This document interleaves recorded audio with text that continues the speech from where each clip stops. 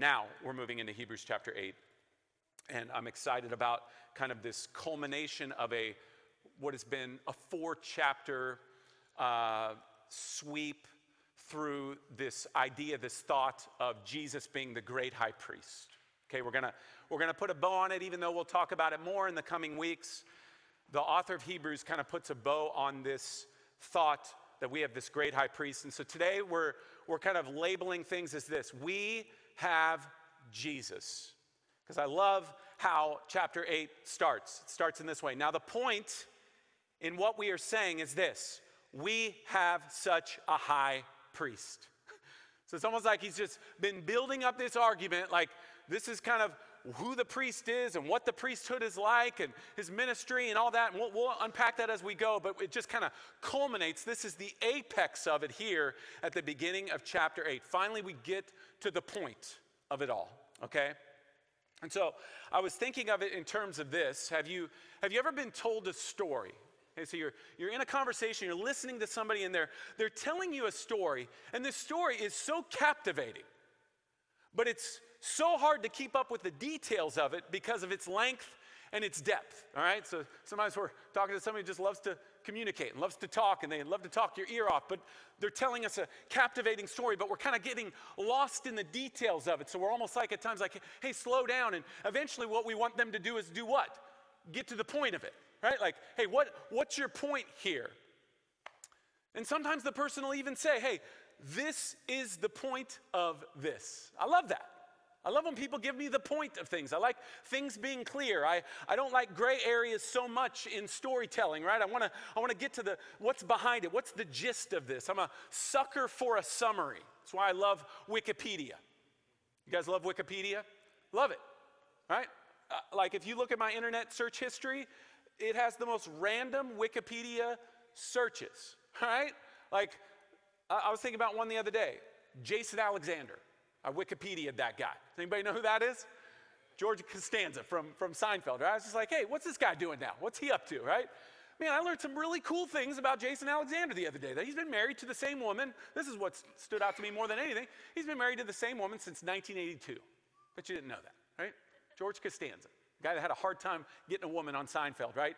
Has had the same woman for 41 years now. It's just amazing. So I Wikipedia the most random things, but I love it because I love history, I love information, I love learning things, and Wikipedia a lot of times does what? It kind of gives us the Cliff's Notes version of things. It gives us the synopsis. It gives us the point of things, the main point. And this is exactly what the author does here in chapter 8 of Hebrews. After this lengthy and wordy discourse, with tons of specifics and information, he gets us to the point, and it reveals one massive truth, especially there in verse 1, that we have Jesus. So that is our main idea today. We have Jesus, who is presented to us in divine majesty with a divine ministry. So we have Jesus, who is presented to us in divine majesty and with a divine ministry. Those are going to be kind of the two thoughts that we unpack. So let me pray, and then we'll jump in and move here.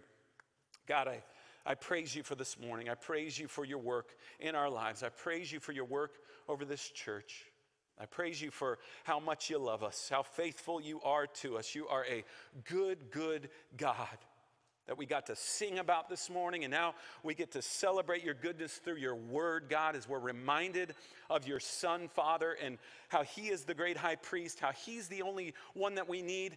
Lord, would you cause us to hunger so much more for you this morning through these words? Change our lives, change our hearts. Draw us to repentance, challenge us, encourage us, bring us to joy this morning as we learn that we have all that we need in Jesus. We pray these things in the name of Jesus. Amen. So we have Jesus, who is presented to us in divine majesty with a divine ministry. So let's look at divine majesty first. Verse 1 again. Now the point in what we are saying is this: we have such a high priest, one who is seated at the right hand of the throne of the majesty in heaven.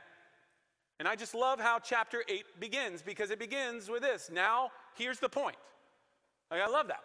I'm going to give you the point now because there's been a lot of information and it's been easy to kind of get lost in the details over the last few chapters. So why is this significant? Well, it's significant for that reason. That a lot has been said over the past few chapters, really since chapter 4, describing this type of priest, describing the type of priest that Christ is, that he's the great high priest. In chapter 4, verse 14, we were introduced to that.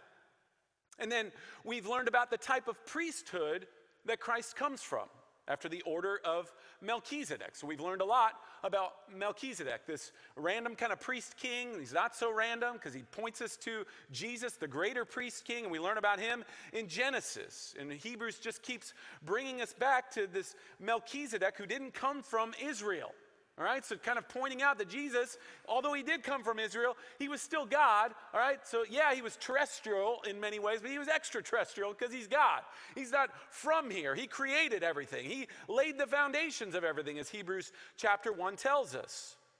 So this priesthood has been described in great detail over the last few chapters. It's been described as eternal, confirmed with an oath, initiated not by legal appointment or tribal qualification, untouched by death. I love that line in chapter 7, verse 16, that he has the power of an indestructible life. We've learned that this priesthood is as a once-for-all sacrifice. It's better than the law. It's so pure that it has no need for a sin offering, and it's a better covenant and guarantee. That's what we learned last week. So for 4 chapters, we've been given a lot of info, a lot of specifics, a lot of details, a thorough breakdown of this great high priest and this great high priesthood. And the excitement has been building. And now it reaches, like I told you, its apex. It culminates here with this statement. Like now the point of all this is this, that we have such a high priest in verse 1. This is the point of all the detail.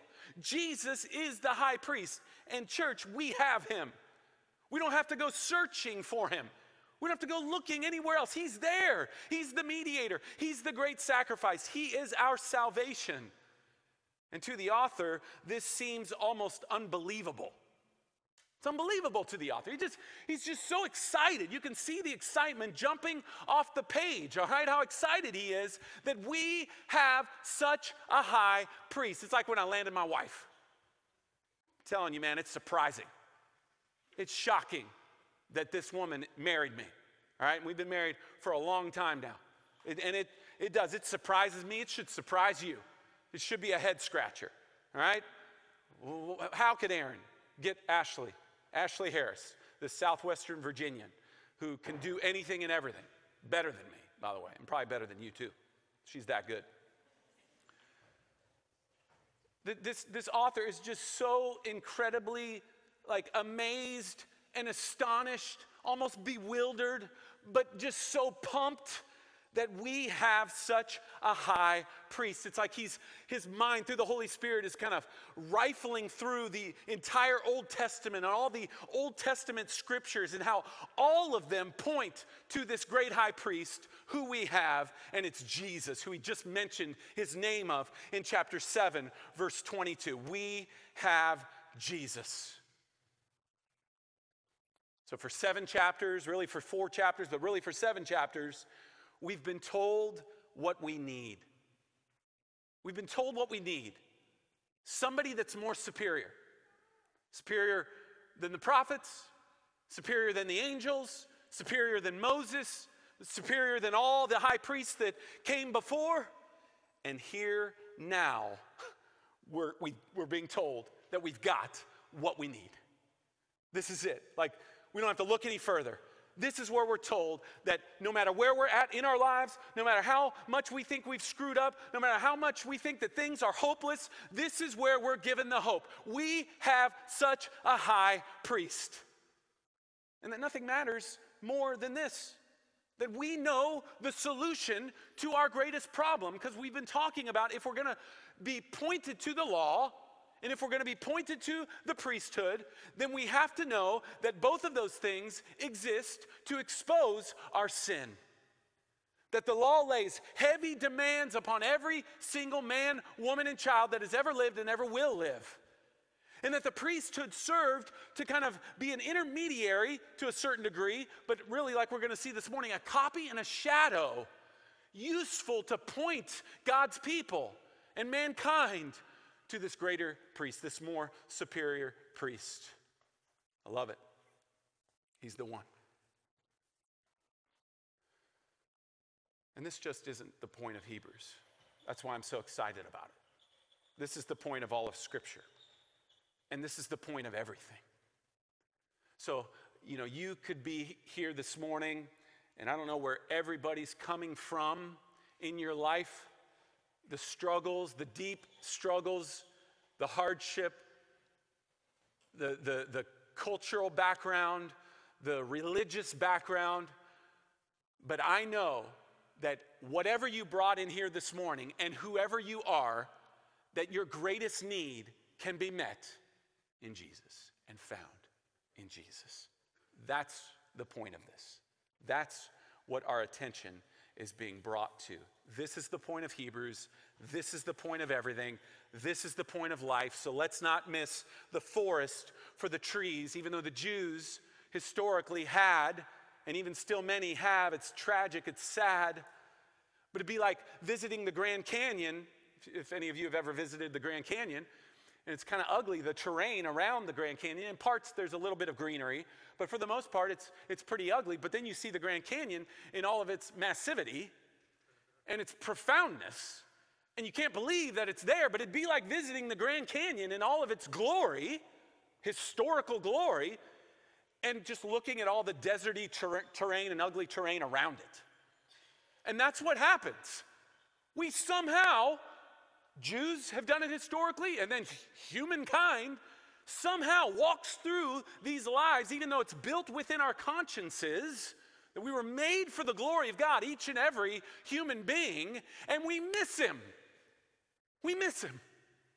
We somehow think that a career pursuit or a relationship or some hobby or whatever it may be can actually fill that empty void in our lives. And the author of Hebrews is like, no, that's ridiculous. We have Jesus. And he's the one that you need. And he's the solution to your greatest need and needs. And so Jesus is the one in verse 1. He's the one who is seated at the right hand of the throne of the majesty in heaven. Man, don't move past that statement quickly. Like, sit in that for just a moment, church. He is the one who is seated. All other high priests, guess what they did when they offered sacrifices? They stood. They stood. So we're being told here again how much better Jesus, he's sitting. He's like, I got this, guys. I'm going to go ahead and sit down on my throne. All right? The sacrifice has been offered. Nothing else needs to be done. He's seated at the highest place imaginable, the throne of the majesty in heaven. He is no terrestrial high priest who hails from Levi and needs a savior himself. No. This is the extraterrestrial, divine, glorious, great high priest. He is different. He is built differently. He is of divine essence, is what this verse tells us. He's of the majesty in heaven. Majesty, you know what it means? Pretty simple. Greatness. So anytime you say, hey, that is majestic, you're saying that is great. We use great more than majestic. Majestic's a really powerful word, though. So the English translators used a much more powerful word than even the word great. But greatness gives you an idea. He's the most greatest because he's God. He sits on a throne, the right hand of the Father, in heaven. He, by nature, holds an exalted position because in ancient culture, the right hand was only ever reserved for the most powerfully prestigious noble of all the nobles. And so, what's being communicated here is that there is no more exalted position than the one that Jesus holds. He is on the throne. He's on the throne in heaven. He's on the throne of earth. And guess what? He's on the throne of your life. And you might not want him to be, or you might think he's a bad king. He's not, because he went to the cross for you. So, argument done, stamped. Okay, he hasn't been good to me, Aaron. You know, my life has not turned out the way that I really wanted it to. Yeah, I know. I get it. He can empathize with that, though. Hebrews told us that. But sometimes we overlook our greatest need, our greatest problem, when we're talking about all of our other issues in life.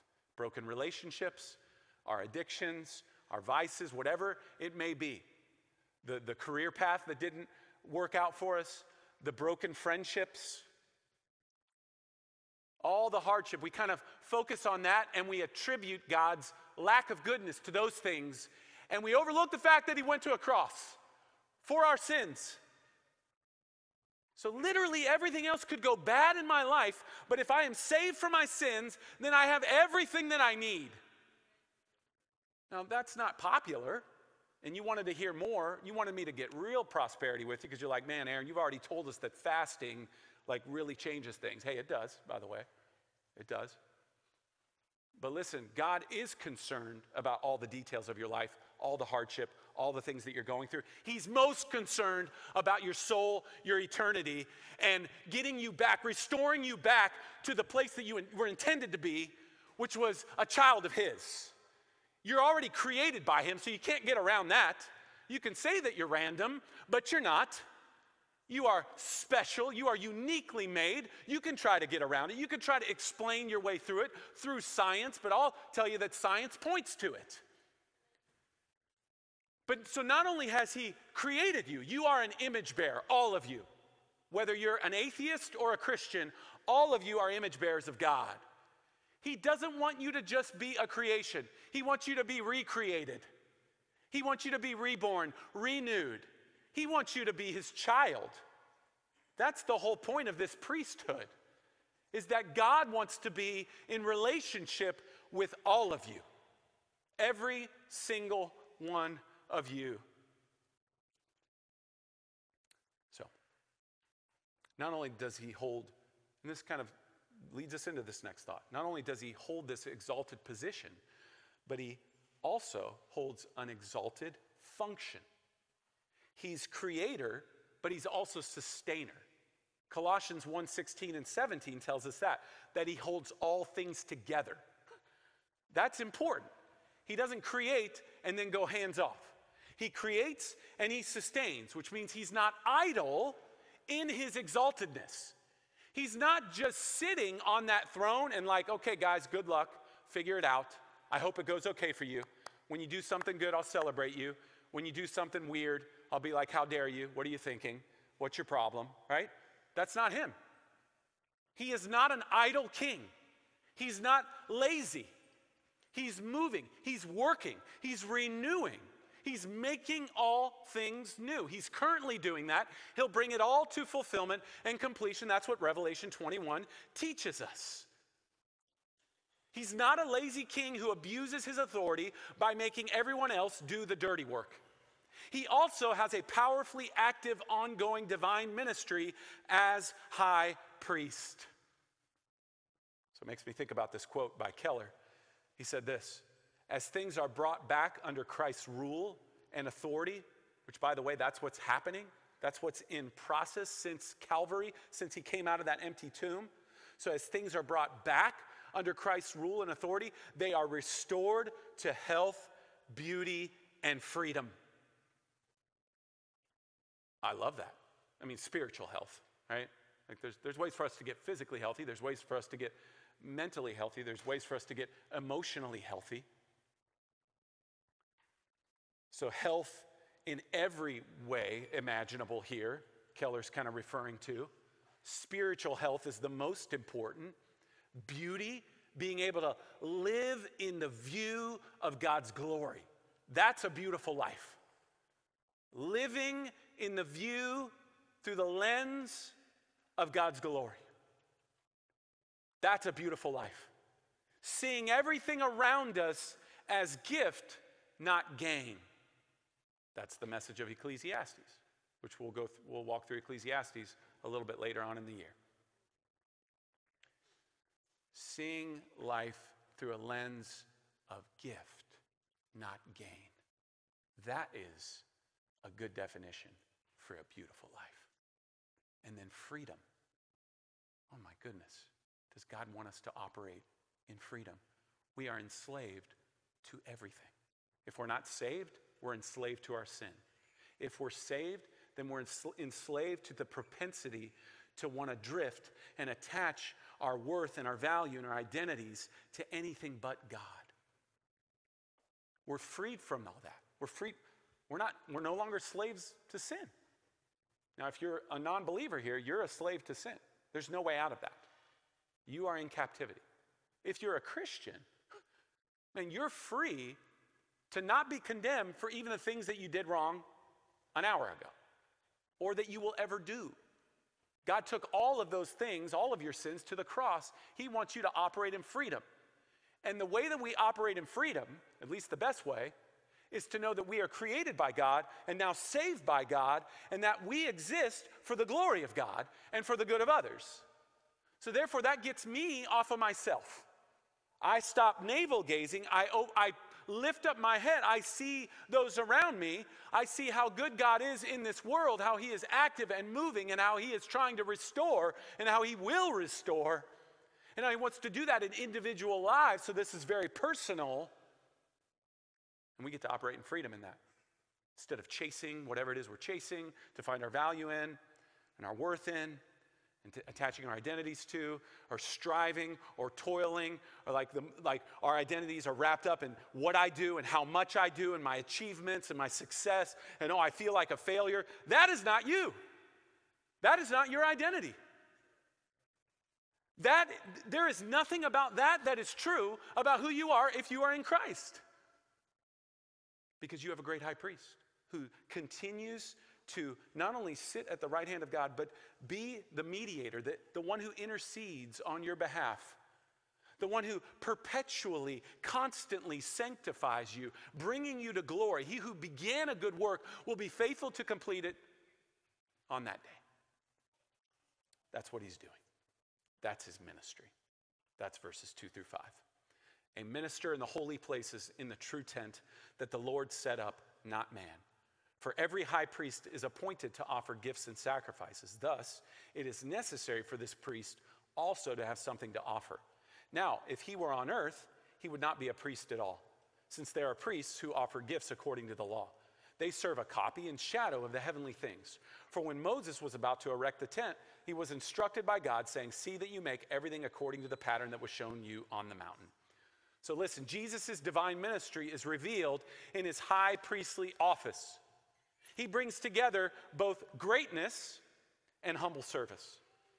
He is exalted eternally as God and as King, but he also came not to be served, but to serve. This is the point that's being made here in verse 2, that he is a minister in the holy places. And the word there for minister is liturgos.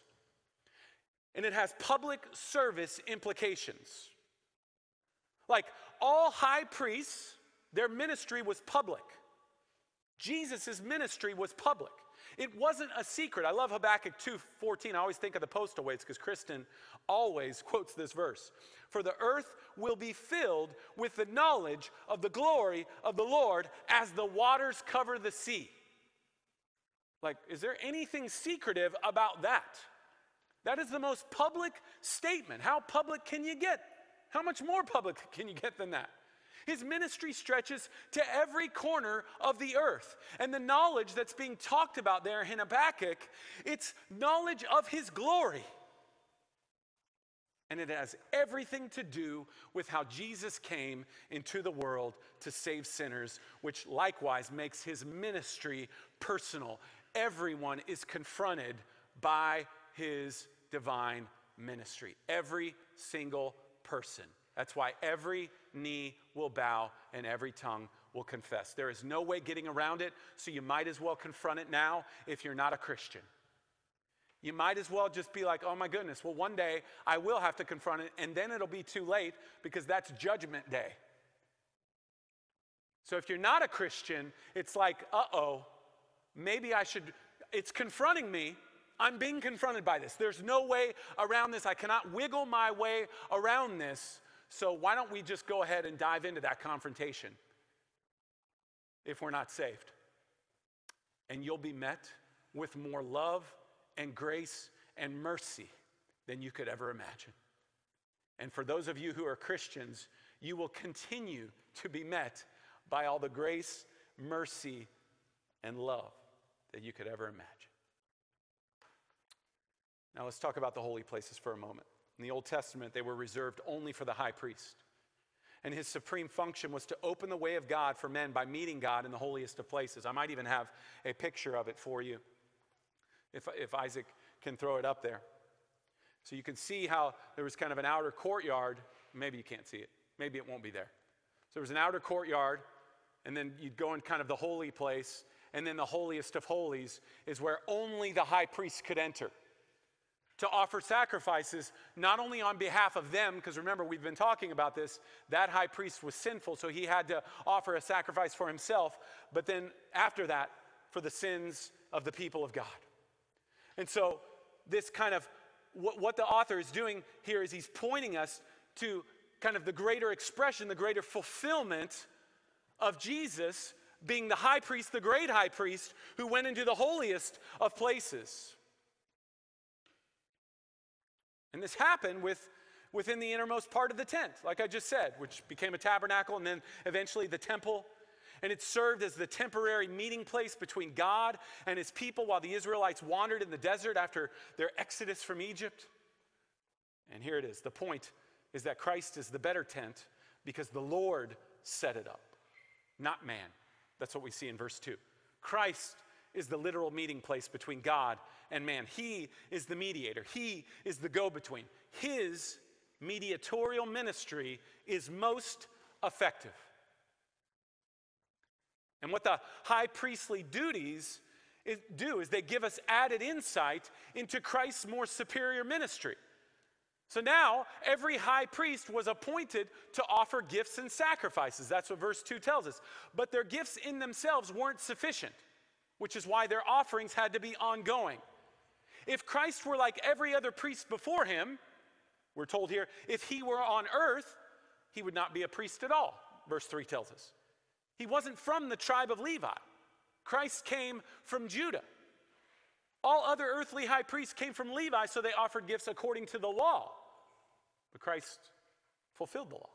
We learned that last week. They were bound to the law by the law. Christ came to fulfill the law.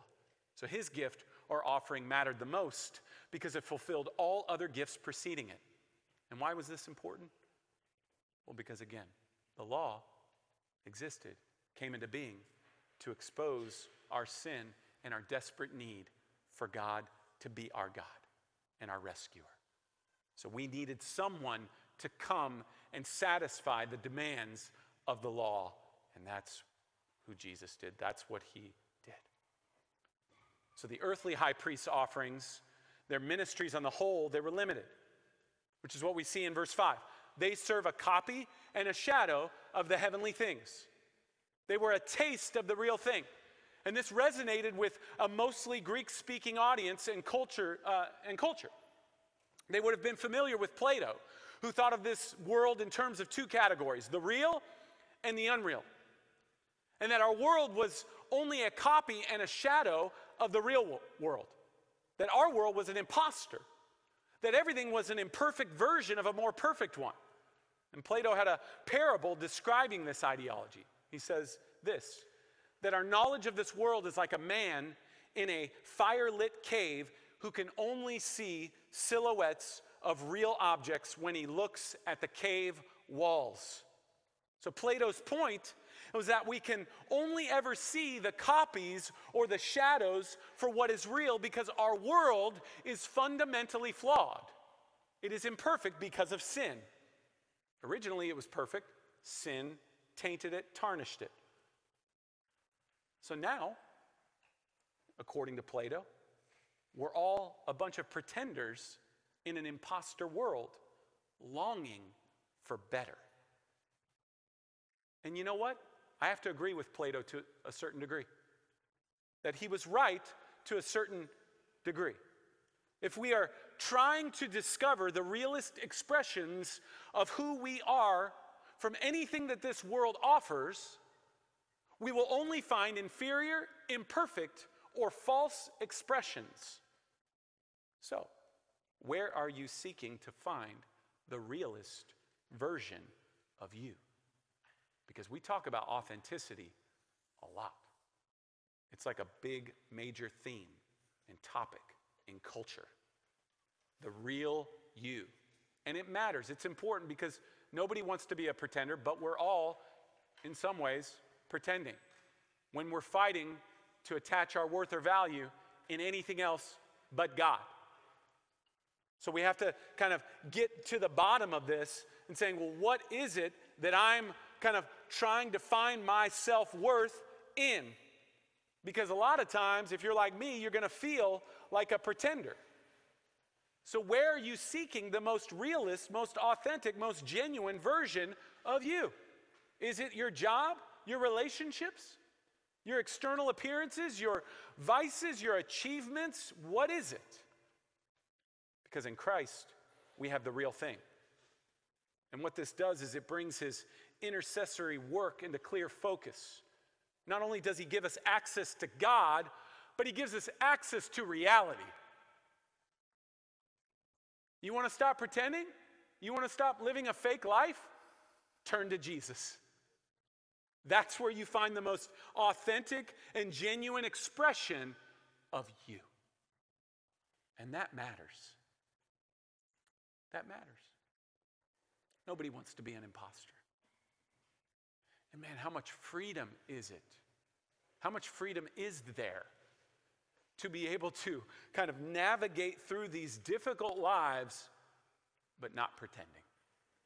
Just being who I am. Loved by God because he made me, but loved by God because he saved me. I'm forgiven. God has granted me his mercy. I have hope. He's not done with me. No matter what I'm going through circumstantially, he is going to see me through it. He is in this for my good and his glory. He's not finished with you. No matter where you are, no matter what you've done, he is not finished with you. He loves you.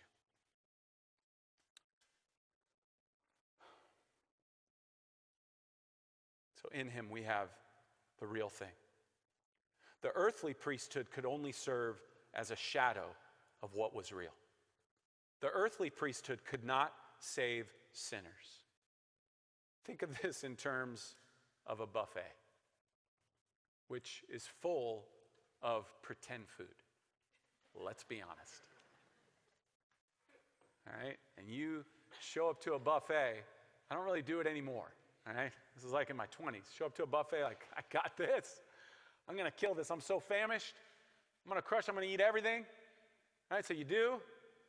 And then you get that feeling like, oh my goodness, okay, I'm full. Right? My hunger has been satiated. And then what happens after that? Uh-oh. I don't feel good. Your body didn't get what it needed. It got a bunch of pretend food that wasn't nutritious in any way. So your body actually didn't get the proper fuel that it needed for your hunger to actually be satiated. For your muscles and everything and joints and all the kind of innermost parts of your body and your bones and your structure and everything, your nerves and all of it's affected by food. Your blood, it didn't get what it needed. It got something pretend. It got an imposter. And so what does your body do? It freaks out. And then 12 hours later, you're feeling empty. Not only empty, but like garbage. And this is it. Like we kind of walk through these lives, and man, what life offers us, especially in Western culture, is a buffet of anything and everything. And we get to choose, we get to pick, Man, we get to kind of like determine what course we're going to take and what job we're going to have. And man, it's crazy. It's crazy how good we have it from a common grace standpoint. But the problem is that we walk through the buffet line of life and we're choosing all these things to fill the empty void that exists within our lives. And we don't fill it with Christ and with the good news that Jesus came to love and save sinners. And we keep repeating this cycle of filling our souls with things that will just leave us empty. We get filled up and we feel pretty good for a moment, and then that feeling goes away and we're right back to being empty. And what we're learning here is that the priesthood was like the buffet in some ways. In other ways, yeah, it did its job. It served as a copy and a shadow, pointing us to the greater high priest, the great high priest, the greater sacrifice. All right, the covenant, the one who made the covenant. So we've got to kind of come to terms with this morning.